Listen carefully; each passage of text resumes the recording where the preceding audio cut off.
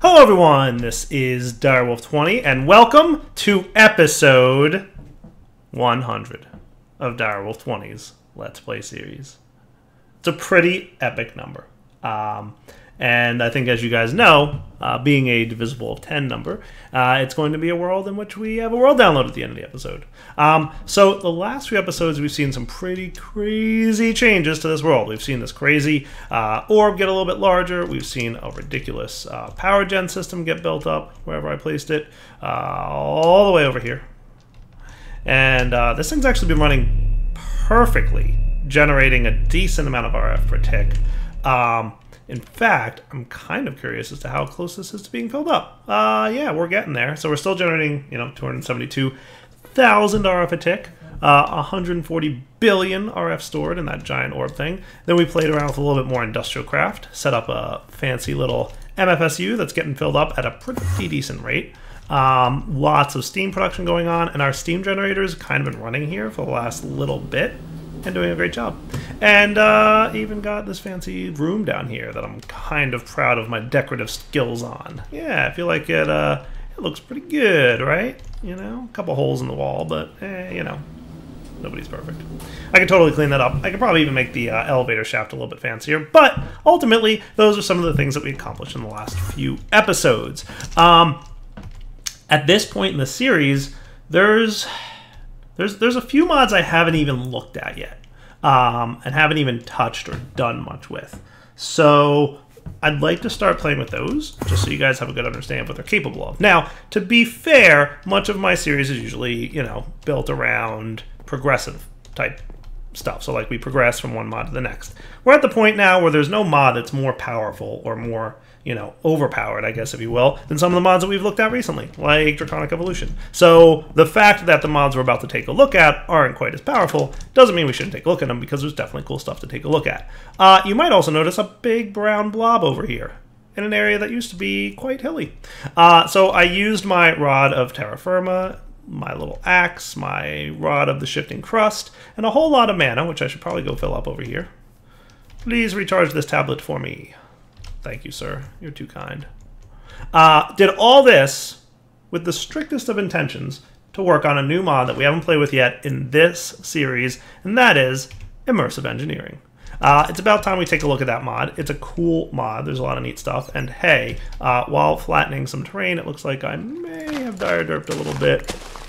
I need to fix my water mills. So I need to get myself... Do I have the water creation rod? Rod of the Seas. Yeah, that's the one, right? I think that's the one. I hope that's the one. Yoink. Nice. Cool. All right, good deal. All of these are pretty inefficiently laid out. Like, they could 100% be better. I don't know why I did such a bad job with this. It might have been my flattening of the terrain, or it might have just been me being a derp. But you're at 16, you're at 12. I mean, I don't have a huge need for this to be any more efficient than it already is. I mean, at this point, right? Like, we're doing pretty good on the extra utility stuff. I just happened to notice while I was over here, after cleaning up this big area, that, these guys weren't super efficient. But that's good enough. At some point I might expand that if I ever decide I need more power from extra utilities. But this big open area here is where I'm going to start doing some of my immersive engineering stuff. And there's a reason I made it quite this big. Immersive engineering is a mod that has a lot of very large multi-block structures. And we're going to be doing a pretty good job focusing on working on some of those in the upcoming episodes. So that's what I'm going to start focusing on. Today, we're going to work towards getting the basics of immersive engineering up and running so that you guys can follow along with me in the next 10 episodes before the next world download. So hopefully by the end of this episode, and by the time I have the world download ready for you, we've got the foundational work of immersive engineering going on. So with that in mind, let's start taking a look at immersive engineering. Immersive engineering has a whole bunch of really cool multi-blocks that can do some pretty neat stuff. Like, not gonna lie, there's some things that are gonna be even fun for me to play with. Ooh, gun turrets, I like it. Lots of cool things. So let's get started first off by getting an engineer's manual. Cool. This guy is your guide to immersive engineering, as you can maybe assume. And where's my pal Clippy? Hey buddy, how's it going? Good job, Clippy. Awesome. So there's several chapters like most books have, right? Overview and resources gives you an idea of the basics. Construction, powers, wires, and generators, and all that good stuff. One of the first things we're going to need to get into is making steel. And we've been making a form of steel, and we've been making refined iron, which is steel. I think they even renamed it, didn't they? Yeah, they did. Steel plate. It used to be called refined iron. It is now called steel. That is the thing that we are making really slowly over here in this blast furnace. And I don't know that there's a way really to speed it up so much in IC2, but luckily Immersive Engineering has its own processing for steel. So let's get the basics down for Immersive Engineering. The first thing we're really going to need is to get some treated wood. Treated wood planks are kind of your foundational use for Immersive Engineering for a lot of important stuff. So there's a lot of items and components that require treated wood. That stuff really basically just requires creosote oil. Creosote oil is produced in a coke oven. So to make one of those, we're going to need coke bricks, these guys. That's just requiring some sandstone, some clay, and some bricks. We need to build coke ovens in a 3x3x3 structure, if I'm not mistaken. I forget if it's hollow in the middle. So if we take a look at coke oven, it'll tell us here, first important machine, yada yada. What I'm going to show you guys, the most important part of the Immersive Engineering book, is how it lays out exactly how you can build stuff. And do forgive me, I have a little bit of a cold. So we've got coke bricks here, right? We can see that information. It's going to show you how to build every multi-block structure, and some of these multi-blocks are a lot more complicated than the coke oven, so you're going to want to be familiar with this early on. You can see that it's a 3x3 structure. You can use some of these buttons here to pause the display or let it run, and then you can use like the up and down arrows here to kind of see what the different levels are, right? So you're going to want to use that. Cool. You can also mouse over here to see exactly which materials are required. Seems pretty straightforward for something like a coke oven, but when we get into something more complicated, so let's look at heavy machinery, like the crusher. Far more complicated because all the blocks here are different. Okay? And you can see on the mouse over tooltip exactly how many materials you need. So you can see why you might want to go ahead and keep your eye on the book to figure out how to build things. But for now, we're just making a coke oven. So we're going to need 27 coke oven bricks if we're going to have one coke oven. What I'm going to do is make 2 sets. So we're going to need more bricks. I think I taught you how to autocraft. So let's get a stack cooked up. That shouldn't be too slow. Yeah, you're a little bit slow, aren't you, buddy? One of the reasons I got into industrial craft, honestly, was to speed up some stuff. There's a couple different ways we can speed up our production of smelting. Remember, one of those was the smelter from Extra Utilities. Is it called the furnace? It might just be called, that's the thermal expansion furnace, powered furnace from Extra Utilities, furnace generator, furnace from Extra Utilities. Did I create one of those? Yes. So this guy does require RF, and you can put speed upgrades in him.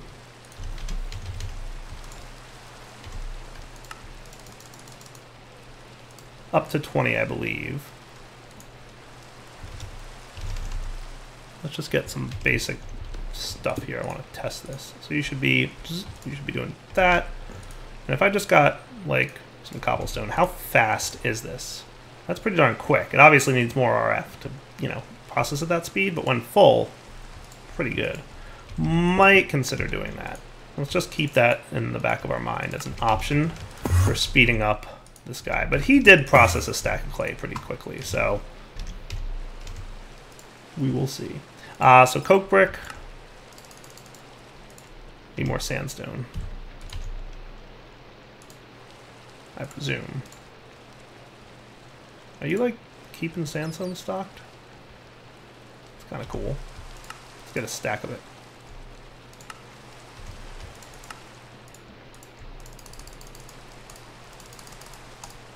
So that's 28.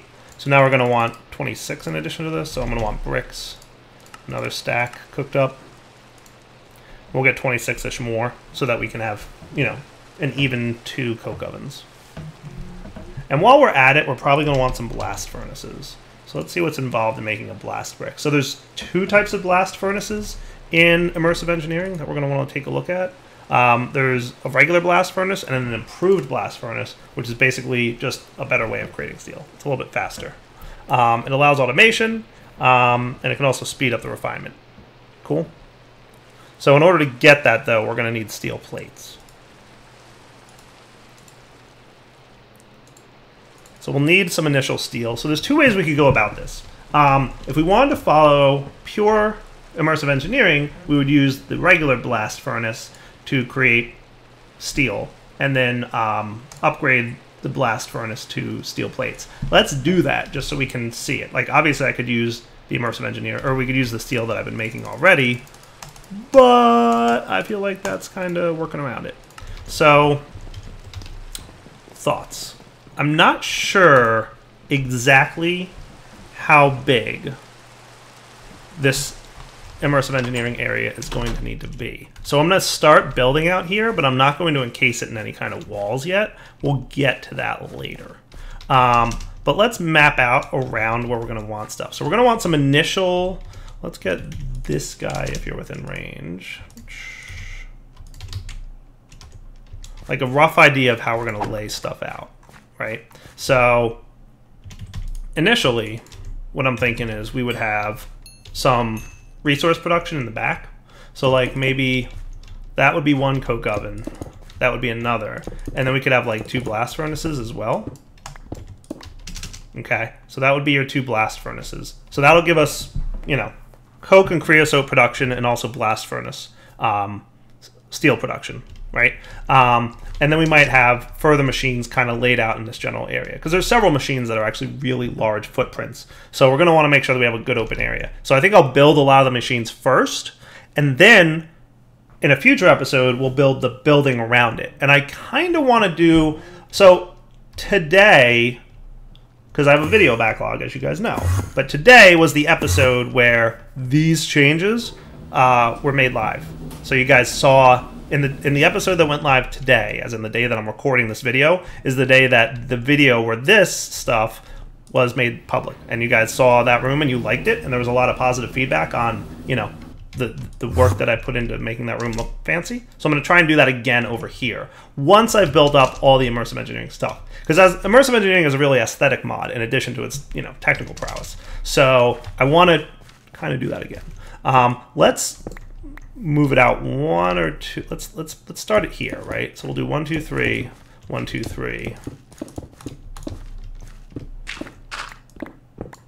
That's kind of what I'm going to look at. For the blast furnaces, I want to just give myself a little, you know, buffer from these quote-unquote walls. I might even want it to be one block further out.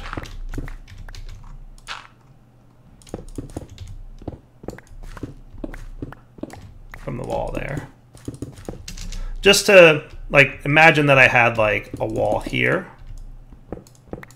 This gives me, like, just a little bit, like it's 2 blocks away from whatever an actual wall would be. Cool. And that just gives me a little extra room, because we're ideally gonna have a lot of space here to work with. So let's get our blast furnace up and running. I think you can.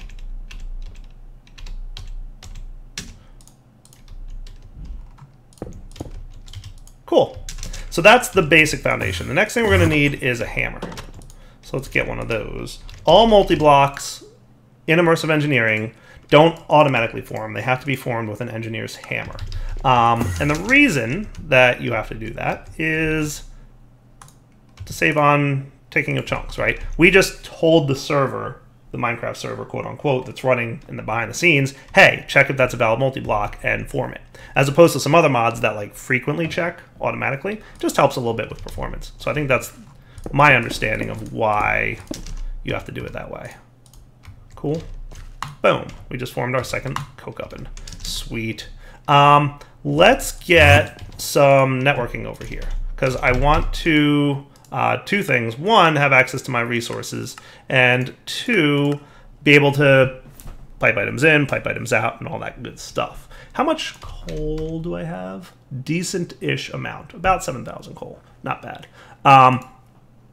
So coal coke. That's the next thing. Coal coke. That's the next thing we're going to be creating from immersive engineering. In a coke oven, we just basically burn coal in the coke oven. It produces coal coke, and it also produces, for each piece of coal, half a bucket's worth of creosote oil. And if we do blocks of coal, it'll produce 5,000 or 5 buckets worth of creosote oil. So pretty good. You get a little extra creosote oil when you do blocks at a time, which is sweet.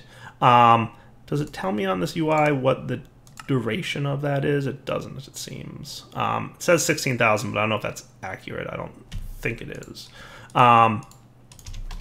So I'm pretty sure, if I'm not mistaken, it takes about 9 or 10 times as long to cook that stuff up.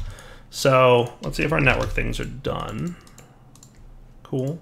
Down here, we will place yet another network transmitter. Okay. We'll go set up a network receiver somewhere-ish in here. Like, I don't know if I want it to be like in the center-ish of this room, or if I want to have it like far in the back. It technically really doesn't matter. I should honestly think about clearing out a basement, and I may at some point clear out a basement for this room. But for now, let's start with... That's actually kind of a tricky decision, but like we're gonna want, how about we put it over here-ish, right? We'll start with, let's imagine that this is the wall structure coming out, right? So let's pretend that we're gonna want access to our resources here. So what I'll do is I'll just put the receiver here, and you're linked, so it's home, basement, link, cool. And I think I might make a grid real quick. We have a fluid grid in there. At some point I should probably just teach this thing how to make a grid. Maybe it'll be now.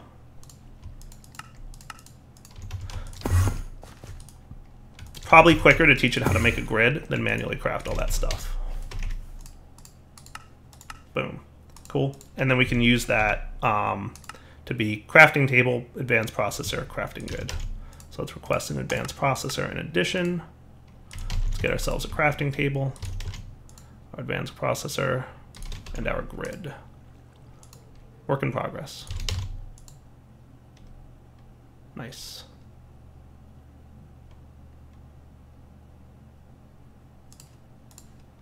Grid done? Yeah, it is. And this one has to be done manually. I mean, it doesn't have to be done manually, but I didn't teach it. Probably should. In fact, I probably could. Crafting grid, let's just do this because it's easy enough to do. And then any future crafting grids that I decide I need are good to go. Over to here, we are ready to roll. So now I should have access to our whole crafting system here. Beautiful. Let's kick off the production of coal coke, right? So I don't know that we have a UI that really tells us what the burn time looks like, but we'll come back in a few minutes once this is done processing, and we'll see how much this has completed and how much this has left afterwards, and we'll have a good idea of really what's involved. So guys, as you can see, one coal coke completed, and this one has a long time to go. So two different options here, right? Let's do something with something. There's two approaches we could go with. What I'm thinking I should like to do, down here I've got fluid storage blocks, right? And they are all filtered, so we can say exactly how much fluid needs to be remaining in them. So let's make another fluid storage block, and it doesn't really matter where it goes. I've got a 256 here, but it's full. I didn't teach you how to actually make the blocks, though. So does 64 buckets of creosote oil sound good, or should we go like, let's go 128. Does that sound cool? So it's going to craft all that up. That shouldn't be too bad. And then for this to actually make the fluid storage block, we're going to need that, a basic processor, and a machine casing. Cool. So basic processor and a machine casing, which should be quick and easy.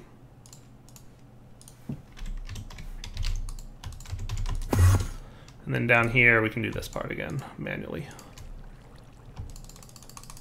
I got it that time. So I probably am going to want to whitelist what goes in there. So let's get another piece of coal cooking up. And a bucket so that I'm ready to collect the creosote oil so I can use it to whitelist. And we'll take a quick nap. And then we'll collect our bucket of creosote oil, whitelist what's allowed to go in that thing, and then we're going to set up an importer on both of these blocks, right?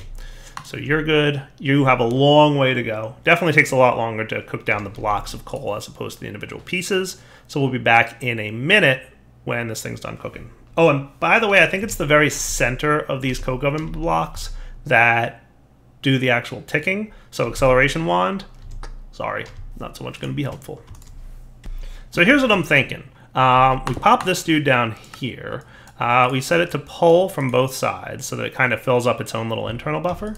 Then I'm going to throw underneath here. And this is why I was talking about wanting kind of an underground area. But you can import fluids into the network for me. Cool. And in theory, it doesn't have anywhere to put those fluids right now because I haven't placed down that new whitelisted guy. But any moment now, we should see coal coke show up. We should see that. You are now good. We can throw our bucket in there of creosote. I'm going to go over to our basement. Set you in the whitelist, right? So mode whitelist, compare damage, no. Please tell me that you remember the whitelist when I... Oh, you don't. I hate you. That makes for an annoyance. Let's set this up. Because if I place it down immediately, it's going to start getting water and all that nonsense that I don't want it to get. So let's kind of place it here-ish, and then I'll just run a cable in between them, and that should be fine, right? So you're whitelisted on this now. It's the only thing that's allowed in here. So if I kind of stick that there, you won't get anything. And then over here, we're going to basically...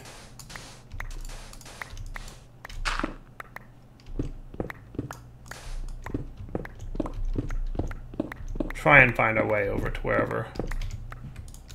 Oh, I'm actually really close. I was one block too far.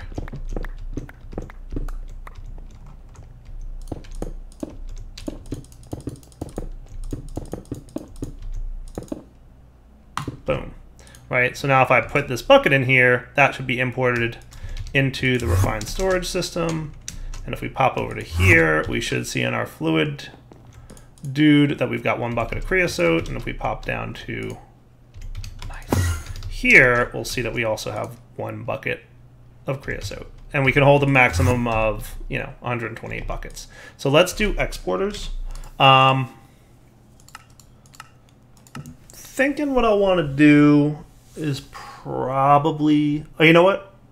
Coke ovens I can automate, right? Blast furnaces I can't automate the first tier of, but the second tier I can.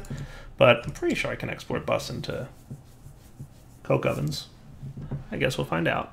So we're going to want exporters, but we're also going to want importers, to be fair. So I'm going to kick off the crafting of that while I go to set this up. And we're going to want a piece of coal. And basically, you're going to export coal into these guys and keep them running full time.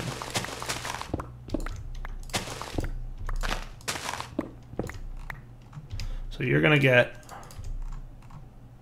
an export bus of coal as our U. So you're going to start filling up with coal and you're going to burn. When you're done, you're going to get coal, right? I was just kind of testing that.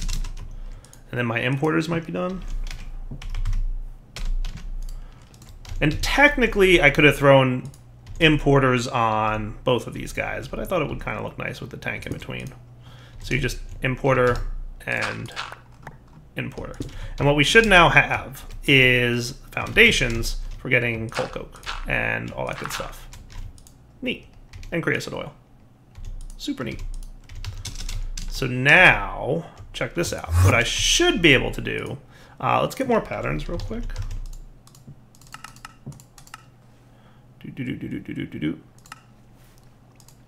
And let's get treated wood planks. You should be able to now, because I'm storing the creosote oil in the system, auto-craft treated wood planks, right? Do available 1 bucket of creosote. Start, and we've got 8 of them. Nice! I shouldn't be able to craft any more at the moment because I don't have a bucket of creosote, but in a few minutes I will. So that's cool. So you can see here we just got half a bucket of creosote, so it looks like one of the coal pieces just finished. Working perfectly. All right, nice. So now for a blast furnace. Let's get blast brick. Cool. And this is kind of the same deal. I'm gonna want more bricks. Just get like 2 stacks. My clay situation is I have plenty. So we'll give that a moment or two to craft up. Should really think about swapping that out down there. Maybe when it's done crafting this clay.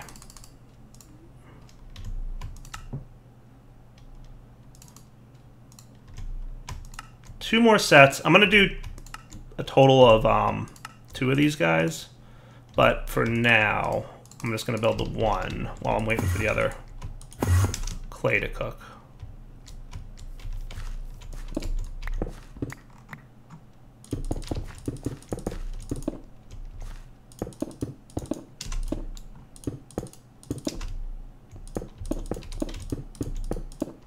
Cool. And I should be able to engineer's hammer that dude. Now we've got this thing. Sweet. So the best thing to do here is get your coal coke, right? Or your coal coke brick blocks if, you know, this thing were done. But we throw this in here. This cannot be automated, but the next version can. So that'll be cool. So this will start cooking. And this thing's a pretty slow process as well, but it's going to start getting us steel. And that's pretty much what we want. You, sir, need nether brick. You know what? I said I would upgrade this. Let's do it before we wrap up the episode, just so you guys have it for the world download. How's that? So I'm going to grab my furnace. And I'm going to grab my speed upgrades. And indeed, I should be able to come down here. Whichever one has... That's furnace mode. This is... Yeah, this is alloy mode. This is furnace mode. So this I'll pick up in a second here. So in theory, these are all the things that I'm auto-crafting, right? I should be able to just... This, and that. Cool. So now if I request nether brick,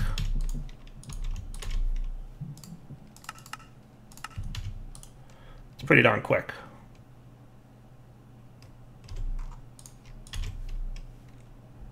I think that's definitely faster than it was in the alloy.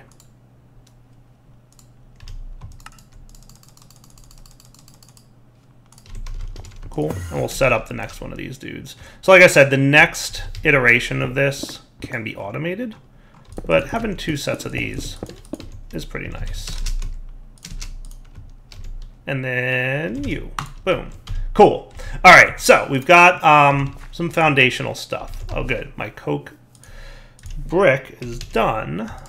So now I can throw another half a stack of iron into this dude, and this should last pretty good. Nice. Also, we get some slag, which we can use to make concrete. Also works for phytogrow, which is cool. You can crush it into sand, and that's main purpose is the concrete, honestly. But neat. All right, so how about we wrap up the episode here? I'll prepare the world download for you guys. We'll come back next episode, and we will start playing more with Immersive Engineering. So, Daryl20 signing off. Hope you've enjoyed the first 100 episodes of the Let's Play series. Kind of a monumental time. I'm a little excited about it, to be honest with you. I think it's pretty awesome that we reached 100 episodes in the series. But for now, wrapping up point. So, Daryl20 signing off. As always, please do take it easy.